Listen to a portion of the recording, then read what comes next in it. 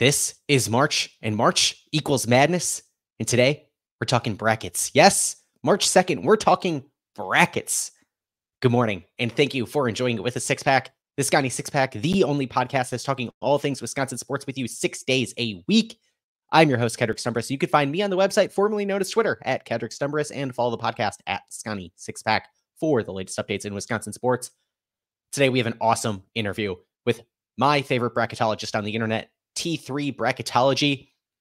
We're going to be breaking down what's the deal with this Wisconsin basketball team right now.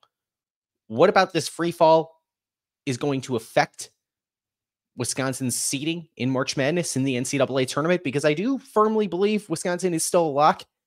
We're going to be talking all about that, what teams Wisconsin might be facing in the bracket, and talking a little bit about, what is bracketology? What is going to go into deciding where Wisconsin falls in the bracket, where every team falls in the bracket, and a lot more. So thank you for listening. And up next, we bring in T3 Bracketology.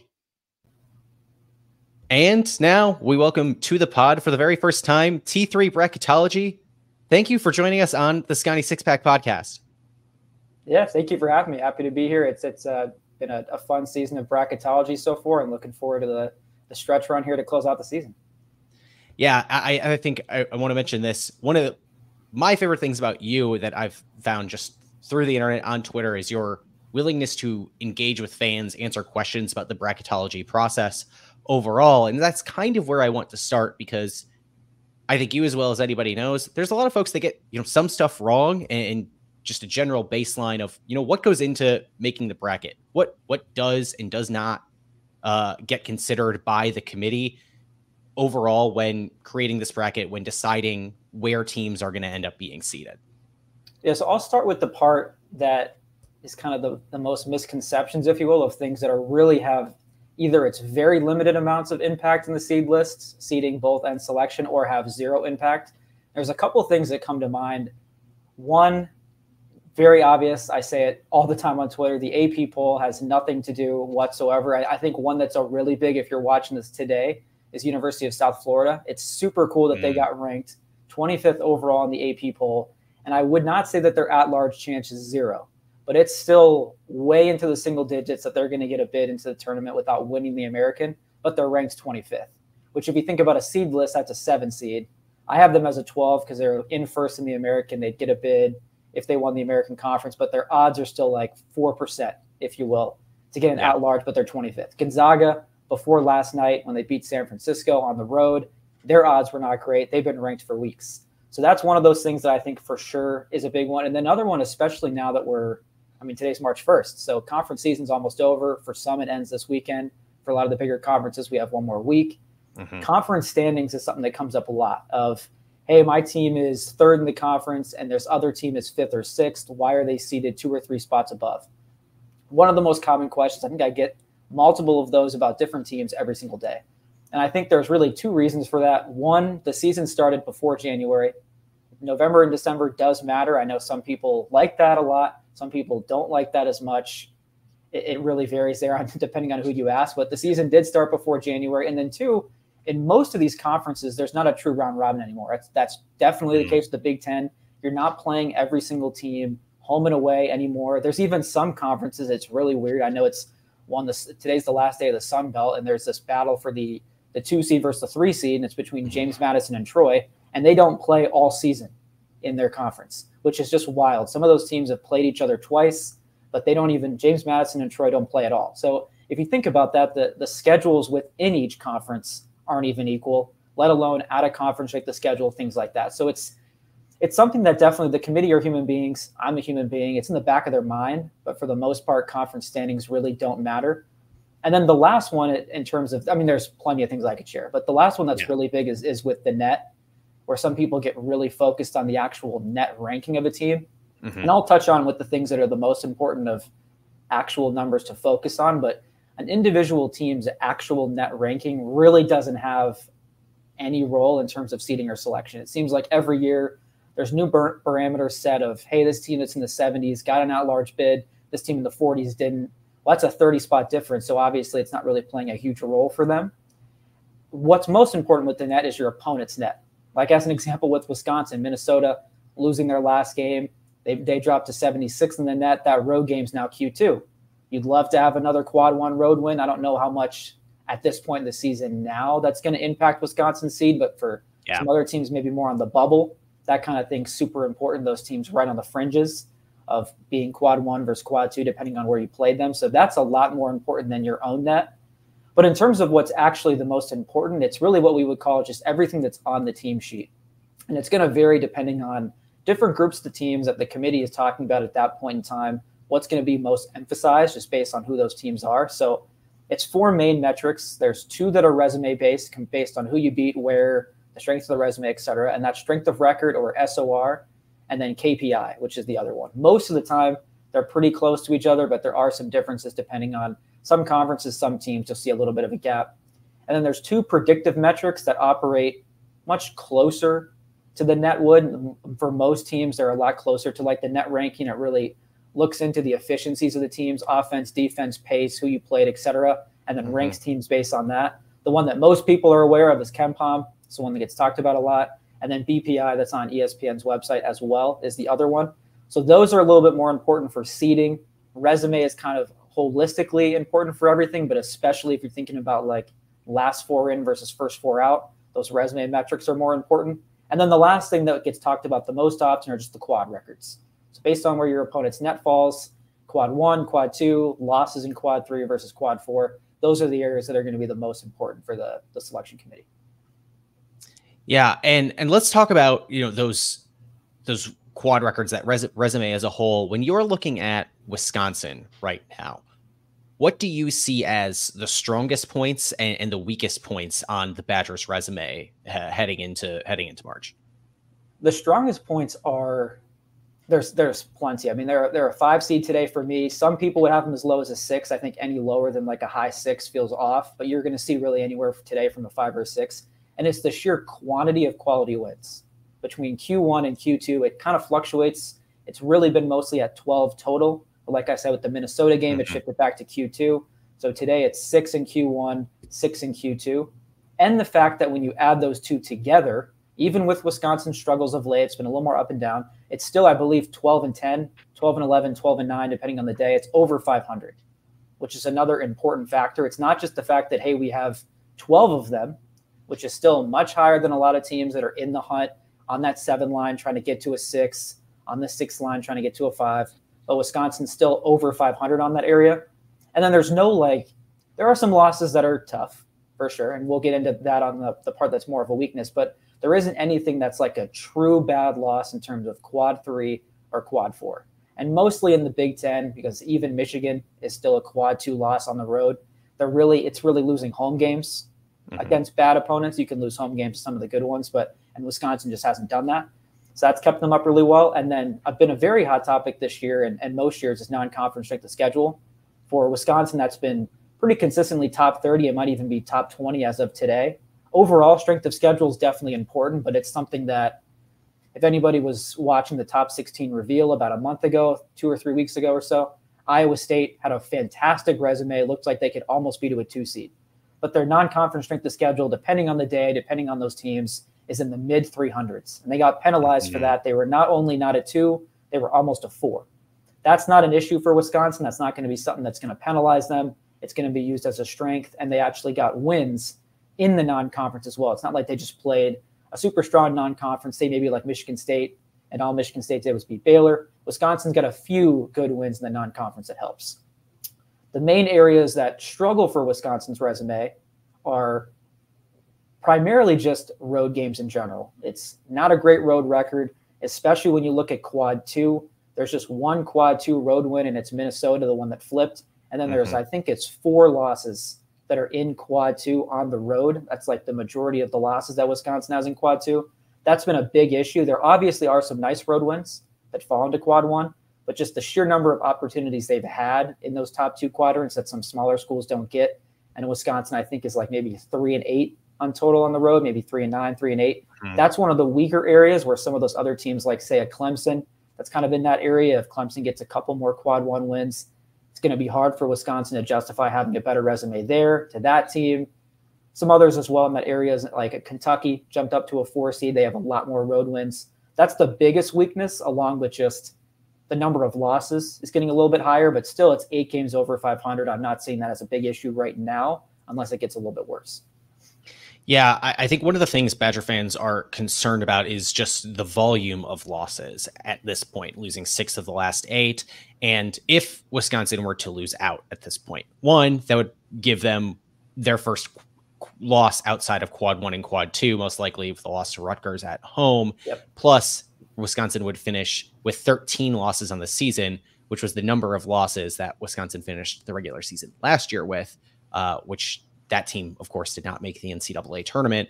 How are you looking at the team with its kind of floor there? If it were to lose out potentially, does it still look like an NCAA tournament team to you? Just because of, you said earlier on in the show, some people like to pretend January and December don't exist. Look, I think January, December, and November should be the only thing that exists. Yeah, that would be great for Wisconsin. Yeah, exactly. But what do you think about the potential floor for Wisconsin if really everything kind of goes to crap here? Yeah, I can 100% guarantee that the floor is still in the tournament. There is no floor that exists. I locked Wisconsin a while ago, and I can understand some fans' frustrations that are not Wisconsin fans, or even Wisconsin fans that are like, this has been tougher to watch, of like, how is this team still a lock? The definition of a lock, you can't unlock it. Once they're locked in, I've made that assumption where if they can lose out from that point, based on what the resume is today and the losses that could come, they're in the field. So the floor is definitely lower than that. My gut says the worst case scenario, 18-14, I think is to finish, losing the next 3, first game of the Big Ten tournament, 18-14. I would say it still feels like the 8-9 game to me, because you're most likely, it's obviously hard to predict who that Big Ten game is. And there's just a couple of teams where on a neutral floor, it's Q3. But if we assume it's not Michigan, most of the others stay above 100. I think Indiana's kind of close. So if it was Indiana, that's Q3. But if we just assume it's a Q2 neutral loss, and then you have the Q3 loss, like you said, that you add to Rutgers, if that stays there, I would say it's maybe looking like an 8-9 game in that particular situation, but there's still so much to like about Wisconsin's resume. There's a lot of teams in that range in the 8-9s right now. A lot of them are from the Big 12 that had horrible non-conferences, no good non-conference wins, and they have a very tough schedule to finish too. So if they only get like one more good win and Wisconsin loses out, their resume is probably still better. So I'd still say that you could argue, I think some people would say a floor is a 10, but I really think the floor is an 8 or 9 for myself, and I'd probably still even lean an 8, just because even with the skid, Wisconsin is top 23 in every metric. And this is they can't really be playing much worse, and they're still top 23. So there's obviously still a lot to like. Yeah. They built a fantastic base at the beginning of the season. Hopefully they can get back to that just in time for the tournament. But I think because they built that up and the metrics are not plummeting into the 30s and 40s, it's hard to even imagine worse than an 8, to be honest. Yeah, that makes a lot of sense to me. And overall, what does the skid bring into this seeding process this late in the game? Does a team that looks so much different now from what it did at the beginning of the season affect how it might look? I know there's a lot of talk about comparing blind resumes, but at the end of the day, there's going to be some recency bias involved, I'm sure. How do you think Wisconsin might fare in that room when its name gets brought up with the struggles it's had as of late? Will that come into play significantly or not? It's not something that's going to come into play significantly. I know there's been talks in the past of the committee about like last 10 games, things like that. That's not something that they use. It's not a metric that's on the team sheet. It's not something that's supposed to be discussed, but they are still human beings, like you said. So it's not like they just plug the numbers into a computer, spit it out. Hey, they struggle at the end. We're going to give that more weight or whatever in some formula. Like that's just not how it works. They all have access to the team sheet, the same data. And then there's different representatives that have been kind of point people for certain conferences all season. And so whoever that Big Ten point is will probably be the most spokesperson for a team like Wisconsin and might talk about that. But it really comes into play more often with like significant injuries. And that's where you see a seed penalty for later in the year, especially if they don't have a ton of data. Like if you think about like a Providence as an example, they had an injury to one of their best players, but now they have a lot of data afterwards where they've shown they picked up a couple quad 1 wins. They've struggled, but they've kind of shown they deserve to still be in the mix. And so it's not going to be as big of a deal. Where on the flip side, you see something like a Mississippi State, their best player was out all non-conference. That's their 2 worst losses. Since then, they've been an above 500 team in the SEC, a top 3 league probably this season. That's going to be a plus for them in that case, where they've been playing strong down the stretch, and it's a positive, but it's mostly from an injury perspective, where 1 or 2 injuries here and there doesn't really play a role. And same with like this skid for Wisconsin. They're truly going to be looking at it from a full season resume standpoint. It might be something that comes up because they're human beings, but it's not really going to be an issue that impacts the seed. And that's why, again, I think some fans that maybe are not fans of Wisconsin might be more frustrated with the seed still being at a 5 for some people, or a high 6, because I mean, I think everyone would agree they don't really look like a top 20 team today, but they were playing like a top 10 team before. So if you think about the average of those 2 things, it still kind of falls into like 19 to 24-ish, which is that 5 to 6 seed range. And that's really the best way to try and look at it. I know it's hard because we're all humans. The recency bias is like, this team doesn't look like a Sweet 16 Elite 8 team like it did in December and January, where the offense was clicking. This was like one of the better Wisconsin teams in the last 3 or 4 years. It's struggling a little bit more, but that's why we play a full season of 30-plus games, so they all get that same credit. Yeah, unfortunately for college football fans, all the games actually count and matter. But yeah. you had mentioned some of these key personnel losses. What about key personnel additions? I'm thinking about the way, Wisconsin lost to Rutgers, Wisconsin loses to Rutgers again. Well, Rutgers has been a little bit shaky back and forth. Let's say, Rutgers wins out the last few games of the regular season, wins a couple of games in the Big Ten tournament. Do you think that, kind of reverse situation might happen where all of a sudden this team adds a Jeremiah Williams that it wasn't going to have for so long? How does the committee look at Rutgers and then maybe a team like Wisconsin, which has a loss or 2 against that team that looks maybe quite a bit different than it did for so long in the season, and its metrics aren't baked in for the addition of a Jeremiah Williams all year? So I'll answer the second part first, like how that impacts Wisconsin. And the unfortunate thing is it doesn't impact the teams that win or lose. It's like another one that I've talked to a lot of Big East fans. It's been Seton Hall, and Kadari Richmond's their best player. He's played some games, haven't played some games. And they're like, well, we beat Seton Hall with Kadari Richmond, but since he's been in and out, their metrics are kind of low, and it's pretty much Q2 across the board. But we beat them at full strength. Kind of same thing you're talking about here with Rutgers, players in, players out. On the Wisconsin front, it's really going to matter of when the committee sits down the week of conference tournaments for the Power 6 leagues and some of those other big ones. That's that last week. Where does Rutgers sit at that week? And that's how the wins and losses versus Rutgers for any of the teams in the Big Ten or non-conference is going to factor in. So I look at it every single week, and it adjusts depending on those, just like we talked about Minnesota, moved from Q1 to Q2. That can change some things a little bit there, but it really only impacts Wisconsin's resume based on how Rutgers looks when they're actually in the room making those decisions from a metric standpoint.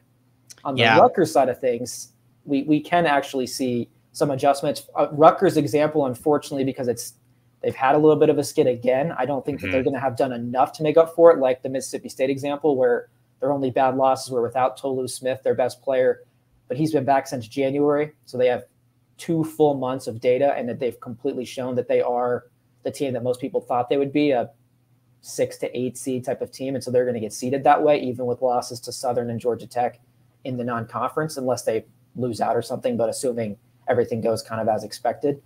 But in a case like Rutgers, it was just a little bit too late and there wasn't enough of an uptick. There were some great games. Rutgers looks better. Like, there's no question. But it's just not – they didn't have to win out when he came back, but they needed to do – it was a little too late where they needed to, like, almost do that or have a little more dominance. And it's just been like, yes, they look better, but you can't completely ignore it before. And so it's probably going to be something where maybe Rutgers gets an edge and gets a likelier chance for the NIT, unless, of course, they win the Big Ten tournament, which who knows. But that particular case is a little late. But there are examples like you're talking about where it does come into play for the team actually impacted. Yeah, the only reason I ask is because back when Wisconsin first lost that game in Piscataway, my thought was maybe Rutgers continues going on a run here. Unfortunately, they had that loss to Maryland, the loss to Minnesota obviously hurts. It's like, well, maybe if they just keep winning, that Q2 loss will look more like a Q1 loss, and you never know. But as I think Wisconsin fans should hopefully, listening to you so far, feel a little bit more relieved that the skid overall is going to be put into the big package of the resume throughout the season. The rest of the games still matter. let's look ahead. This is going to be published on the morning where Wisconsin is going to be playing Illinois. I believe in your latest projection, you have Wisconsin and Illinois both as 5 seeds.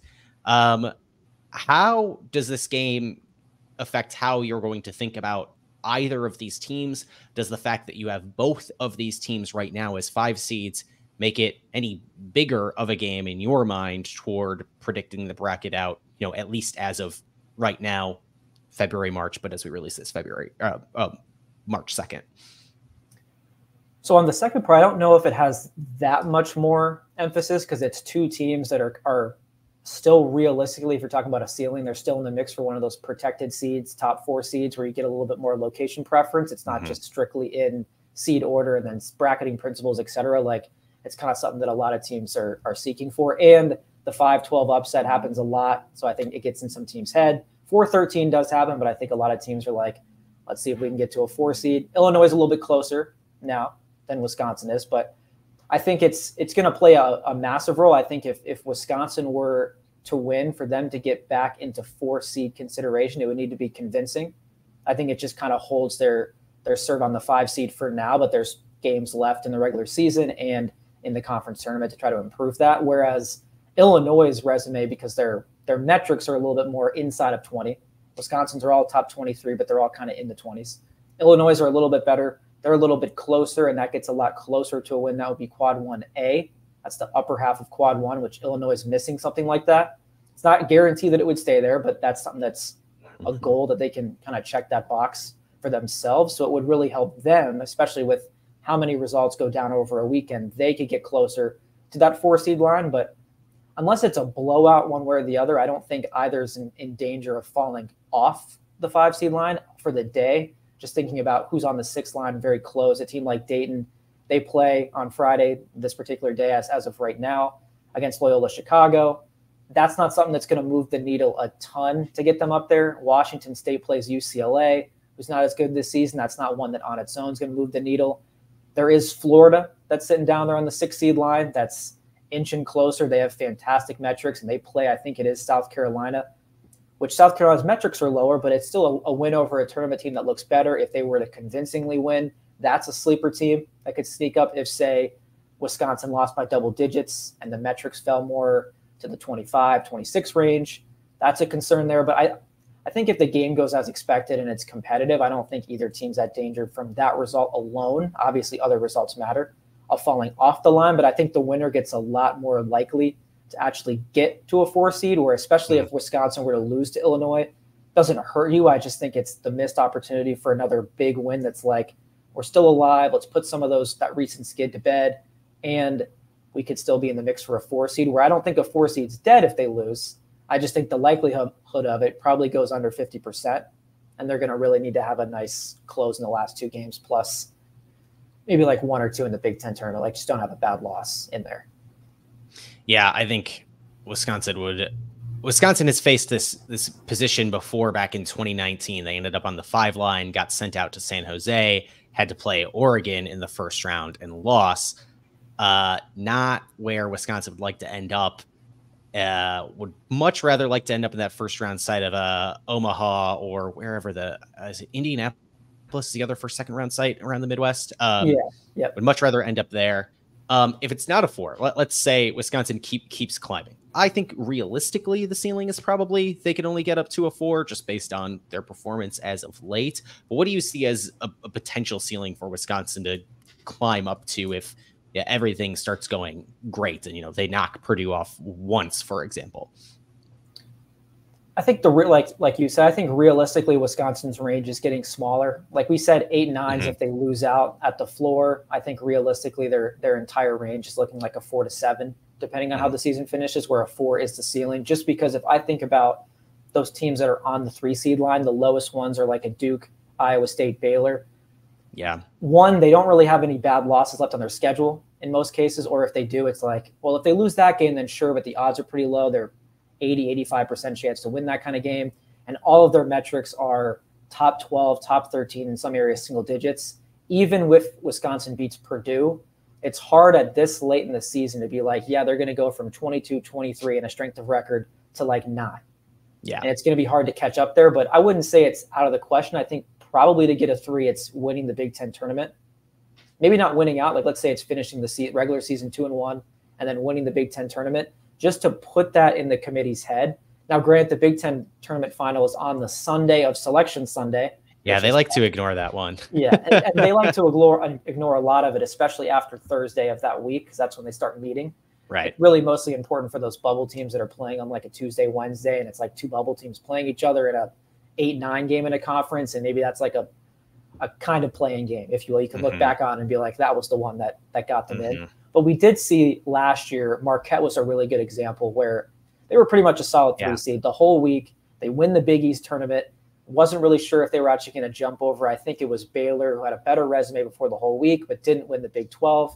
Marquette wins the Big East, and they decided to honor that by giving them a 2 seed instead of a 3 seed by winning the Big East championship. So that's where I'll leave the door open for a 3. But if they don't win the Big Ten tournament, I can pretty much put it to bed that it's not the case. I really think they're probably the ceiling's a 4, and I think that can start with a win over Illinois. But I don't think that's necessary because you have Purdue left on the schedule. So it probably requires one of those 2 and then beating Rutgers, unless you go on like a really deep run. But again, if you don't win the Big Ten tournament, how much are they actually caring about the Saturday game or the Friday game seeding wise? That's always a question and kind of varies on the committee. And in most cases, they don't.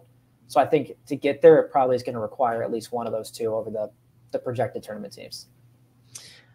As we look forward to Wisconsin in this 5-6 range, I think there are some pretty scary mid-major teams in that range that Wisconsin could end up playing in the first round. What of those teams in your current projections are you looking at as, this is a good team, they're not going to have the resume to climb much higher than that 12-13 spot, but I don't think any power conference team wants to mess with them in the first round of the NCAA tournament?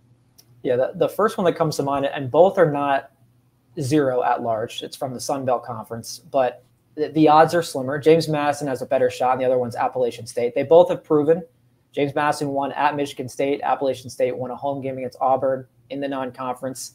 Both have had a couple losses. The Sun Belt in general has been lower, but they're both uniquely different in the case where James Madison's one of the highest 3-point field goals attempts per game in the whole country. They have a lot of guards that can shoot a lot of threes, and they do play some pretty good defense. But if they get really hot, they could probably beat anyone, especially if Wisconsin's offense is a little bit more cold on that day. Whereas App State still has the good guard play. I'm huge on that for any mid-major. I think normally they're smaller teams, but they have solid like 5'11", 6-foot guards that can really shoot.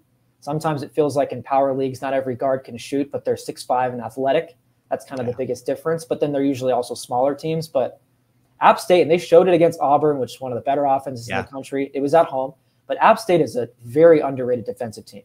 Like they will lock you in, and it doesn't matter about the size for them. Like, sure, you can get them occasionally in the paint, but they're not really worried about giving those up and still allowing only like 50 to 60 points, and they can still score. They have some good guards. So I think either of those teams are pretty dangerous. And then I will say too, it's the Ivy League always is tough. They're fundamentally sound. Almost every single player on their entire roster can shoot from the outside. They don't turn the ball over a lot. That's really the case of all 3 teams that could potentially make it, a Princeton, Yale, or Cornell, that feel like the main 3 that are most likely going to get in, and they're going to fall anywhere from Princeton could get to an 11 because their metrics are higher, but mostly they're going to be a 12 or 13. So I think those 2 are pretty dangerous. And then there's so many other options. But the last one that I'll say is a team I mentioned earlier that's ranked in the AP poll now is South Florida, just because they're playing really good basketball. And I think they can use that as massive motivation if they do get in and it's winning the American and they're a 12 seed. And they will have won at that point probably like 19 of their last 20. They're playing great basketball. Their head coach and best player were at Kennesaw State last year, so they have NCAA tournament experience. They had Xavier on the ropes. They're not going to be intimidated by any big-name school that's on the 5 line, whether that's Wisconsin, whether it's an Illinois, whether it's a Clemson, like whoever that is. They're not going to be intimidated by that. They played against FAU, went to the Final Four, didn't bother them. Like it seems like that team's really playing good basketball, and there's something to teams that are just red hot, as opposed to, maybe like a UC Irvine who plays in a tougher conference like the Big West, not tougher than the American, but tougher than, say, like the Sun Belt. Mm-hmm. But you're because it's tougher, you're not on like a 15-game win streak coming into the tournament, because some of those Right. teams like UC Davis, Long Beach State, UC San Diego, they're all kind of the same. They're all pretty good. So you are losing, winning, where it's like South Florida kind of forgot how to lose. Like they've lost one game in conference. They have their longest winning streak, I think, in program history, or they tied it, something crazy. But yeah, there's just something about those teams that they come in, they're like, yeah, they've won 18 straight. And it's like, they don't remember what that's like. If they're down 10, they're like, we're just supposed to win. We just always win. And they're not intimidated by the big moment. They have some guys with tournament experience. So it's a lot of answers there for sure. I feel like all those teams are kind of dangerous and worrisome if you're on the 5 line, but really like those Sun Belt teams and South Florida especially. Yeah, can't blame you for throwing a lot of names out there. I think a lot of those teams in that range are dangerous. I mean, you mentioned Princeton brings a lot back. South Florida, which just won its first conference title ever under a head coach who brought Kennesaw State to the NCAA tournament last year. Yeah. I also think in my head, McNeese State. Yep. I want nothing to do with Will Wade. Absolutely nothing to do with Will Wade. They could score it too. They beat. I mean, Michigan's not as good. BCU didn't have some of their guys, but they beat big brands in the non-conference. They're not going to be intimidated. And Will Wade, is not going to. He's a good coach. He's going to have them ready. Yeah. So you could pick anybody off of anyone's 12-13s right now, and there's a reason they're a 12-13. They just didn't get enough good games on their schedule. That's why they can't get an at-large. It's not their fault. They just didn't play enough good teams, and that sometimes it's a scheduling issue. Yep, absolutely. All right, if you think there's going to be any surprises on Selection Sunday, maybe not necessarily in your mind, but maybe to fans who don't follow the sport, from November on, what do you think might surprise some folks on Selection Sunday as we are 16 days away? One that I've just had my eye on for a while, it's more of a theme, but something that just feels like, because in most brackets that you're seeing right now, people generally put for their automatic qualifiers as teams that are in first in their conference. And so two leagues, the Atlantic 10 and the American, South Florida and Richmond are leading their conferences. But Dayton and FAU are really the only at-large chances from those leagues. Last year we had 0 bid thieves. So if we were to have less than 2, which most people are projecting, there are some teams right now. It feels like the teams that are in the field feel pretty good. Most people would agree with the top 44, the 11 seeds. And then it's kind of varies of like, if you don't have those AQs in there, does a Colorado get in? Does a St. John's get in? Could Villanova get themselves back in? Or a Utah, Syracuse? Like there's lots of options. But I think because of that, if we were to get one less bid thief, and a lot of those teams don't win out because they have bad losses left, it is the potential of a 2-bid Sun Belt or a 2-bid Missouri Valley. I think Drake and James Madison and Indiana State, whatever one of those two doesn't win the Valley. If you look at it from just like what are the brand names of the teams, who have they beat, et cetera. Like you look at App State and James Madison, they have the one that jumps off, and then you're like, who are these teams? You look at Drake, they beat Nevada, which is getting a little more hype after a buzzer beater, but it's still an 8-9 seeded team. And then they've beaten a lot of teams in their conference. Indiana State played Michigan State close. Their best wins at Bradley. So you're kind of thinking like, where are those wins there? But we have seen from the committee in the past where they will, because they just didn't get as many opportunities, sometimes they will get a little bit of a bump there. And all of those teams have the metrics to justify being a lot closer than I think some people are ready for. We're just kind of talking about a lot of the big brands. So if we were to get only one bid thief and some of these other teams didn't all win out, which the odds of that are slim, I think we could end up seeing a shock where it's like Indiana State wins the Missouri Valley, and in the last 4 in is Drake. And a lot of people don't have their eye on that, or the same thing, maybe App State wins the Sun Belt. James Madison still gets in because they're 31-4. And people just kind of forget about those things. So it wouldn't surprise me as much, but I think there's some help that would need to be there. But looking at those resumes, if you're not following the sport super closely, you're like, where are the wins there? But the committee has definitely done a service to some teams that have proven it, have done something in the non-conference, and just don't have a lot of losses. Neither of those teams have a lot of bad losses either, other than App State has a couple, but they're also undefeated in quad 1 and quad 2, which is wild, but they have 3 bad losses. Like, how do you handle that? That's been a headache for myself too, but they've been an automatic bid for all year. So I've just kind of been like, well, they're automatically in my field because they're in first. If that doesn't happen, that's when those discussions start to go. And I think not everyone's radar's on that. It's a lot of like, can Rick Pitino get back in? Syracuse has been hot. The Pac-12, are they only going to get 2 bids? Like, all of those different things have been more of a topic than some of those mid-majors, which I wouldn't be as surprised about. Yeah, gotta help a 2-bid Sun Belt for this resurgence of Michigan State down the stretch here too, right? That big win to kick off the college basketball season entirely. James Madison getting that win and has just been sneaking around. The wins just hanging around on James Madison's resume and looks better and better every day. All right, T3, this has been fantastic. Is there anything you wish I would have asked you during this conversation? Any last thoughts or feelings before I let you go on with the rest of your evening? I think it's pretty good. I think it's just enjoying the rest of the season and appreciate everybody's kind of listening and anyone that follows me at T3 Bracketology on Twitter, all those comments. But I think you kind of covered a lot of the hot topics. I love being able to talk about what's most emphasized versus least. I feel like those are questions I'm answering constantly. Like you said too, I think it's something that doesn't just separate myself, I feel like, but a lot of other people that put a lot of hard work in that are building platforms, but might not have a TV platform. We get to do a lot of great stuff like this on really cool podcasts like yours, but might not be on national TV. And a lot of those folks don't always answer every question that you get. They might answer a few, but that's something that's not just myself. There are a lot of other good ones that will answer a lot of those questions. And so it's cool to do it in a forum like this, but the main platform too on Twitter /X is a great forum for that as well. Well, that's wonderful. Like I started at the very top, I also think it's great that you answer people's general questions about bracketology, about why you have teams seated where compared to whom. I think it drives discussion around the sport in a way that I think is really, really good for a healthy debate between mostly sane people on the internet. But it is mostly the internet. That is T3 Bracketology. Please go find him on the website formerly known as Twitter at the letter T, the number 3 Bracketology, or at t3bracketology.com. Thanks so much for joining us. Really, really appreciate it, T3. Thanks for having me. Appreciate it. That is T3 Bracketology. Like I said at the beginning of the show, like I said earlier in the week, one of, if not my favorite bracketologist on the internet.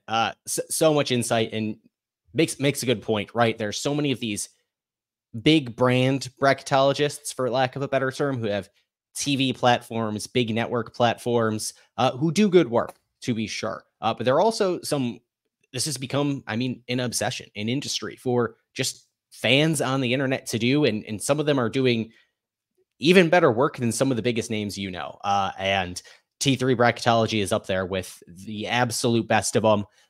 Accurate, insightful, informative. Super glad that he came on the show. Give him a follow on the website formerly known as Twitter at T3 Bracketology. That's the letter T and the number 3.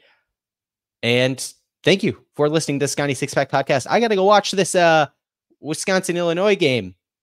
If you're listening to this before the game, that's what I'm doing next. If you're listening to this after the game, man, what a game that was. Go team. Thank you for listening to the Scotty Six Pack Podcast. I've been your host, Kedrick Stumbrus, and you can find me on the website formerly known as Twitter at Kedrick Stumbrus, and follow the podcast at Scotty Six Pack for the latest updates in Wisconsin sports. While you are here, leave some kind words in the reviews. 5 stars really helps other people find the show. You can also watch us on YouTube, youtube.com/@Scotty6pack. While you're there, smash the subscribe button and hit that bell so you get notified as soon as we put new shows into your feed. We're going to be wrapping up that Wisconsin-Illinois game. Going to be talking Wisconsin hockey, women's team, hopefully getting that sweep over St. Thomas to advance to the final face-off. The men's team hopefully getting a win of the Big Ten Conference regular season title over Michigan State. We're going to have a jam-packed weekend. We'll be back with you on Monday on Wisconsin.